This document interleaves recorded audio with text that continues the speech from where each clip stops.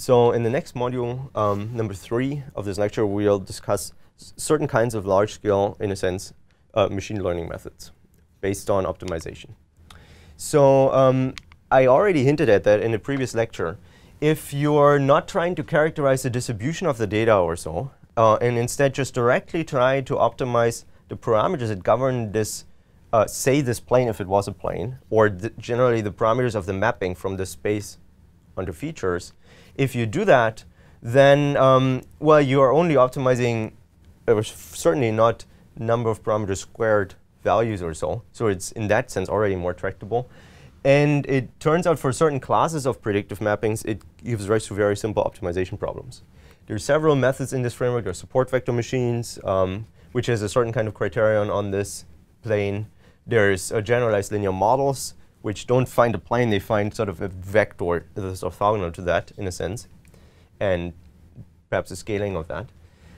So that's the kinds of methodologies that we want to look at. How to optimize theta given some data in a linear formulation. And we're going to look at one specific case of such a mapping, linear mapping or generalized linear mapping, from an observation x onto an output y. We'll say the output is, we'll declare y here as either +1 or -1, positive or negative class. There's generalizations from multiple classes. We're not going to cover these here.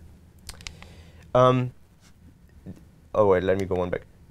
This term, f theta of x, we say this is a linear function. Actually, I have it here. This might be the thing. It's the same stuff that we saw before. If x is a vector and this is a vector plus b, that gives you a scalar. If you put in the whole data matrix, it would give you a vector of predictions. So it's just a linear function.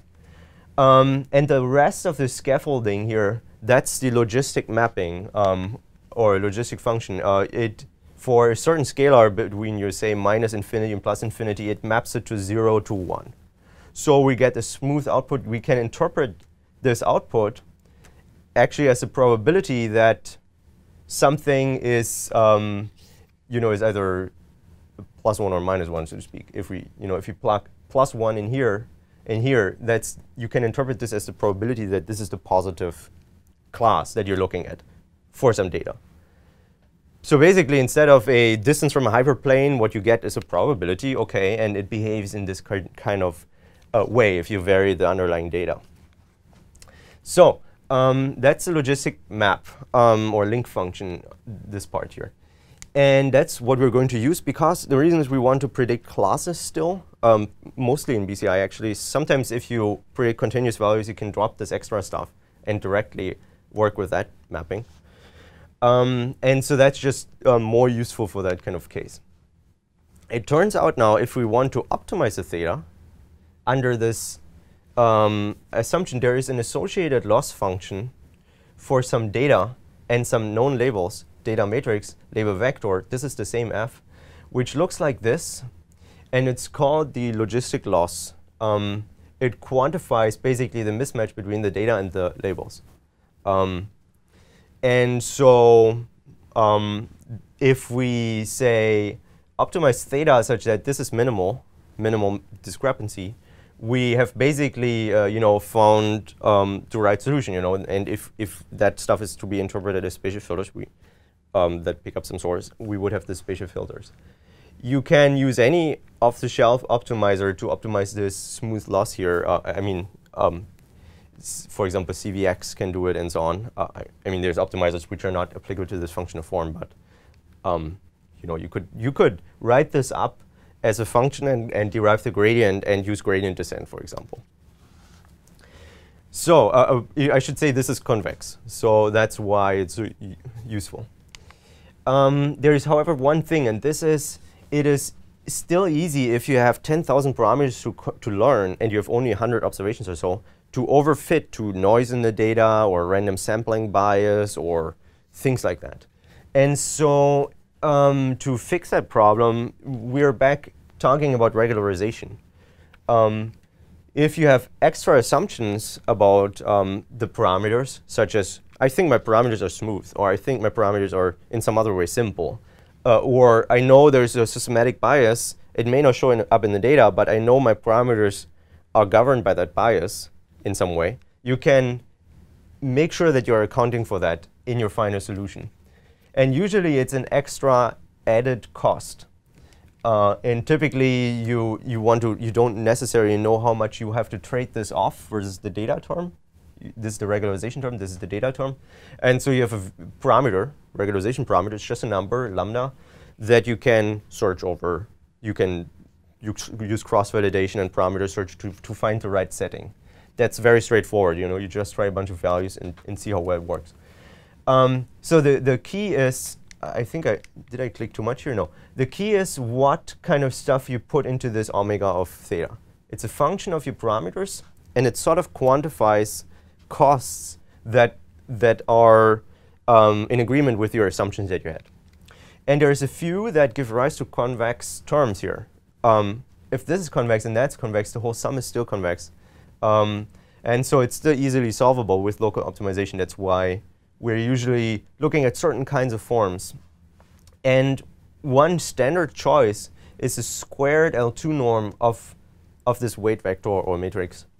That will penalize large weights with the square of their value, basically. And so basically, it'll just drive the profile of your weights down. So you get generally rather small weights. And in a sense, you say your solution is sort of contained in a volume in 3D space, say, that is small or compact or whatever.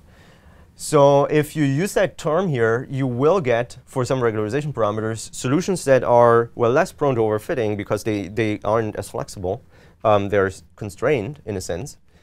And that's one way to regularize. Another term, which is extremely popular now, is the L1 norm, which is the sum of absolute values of components. And it turns out, perhaps not exactly intuitively, although there's some intuition that you can look up, which if you use this penalty, you will drive many values of theta down to 0.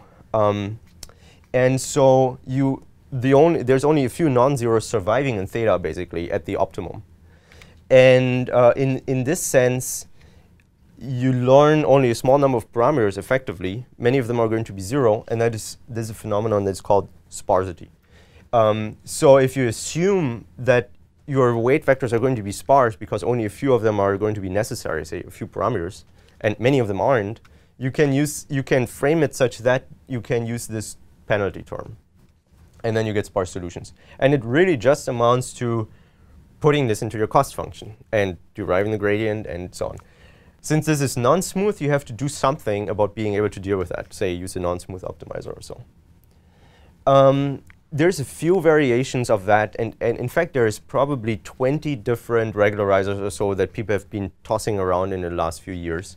There's combinations of, say, sparsity and small values. There's things that operate on differences between values and so on. You can drive whole groups of parameters down to 0 and achieve group sparsity and so on. There are lectures on this from someone named Francis Bach, B-A-C-H. It will also show up in the literature at the end of the lecture, who has extremely good lectures on sparsity and various kinds of convex optimization problems and so on. It's really, really comprehensive. I highly suggest that you read that. But that is sort of all we need from large-scale machine learning for now in this module, and we'll apply it to some BCI problem next.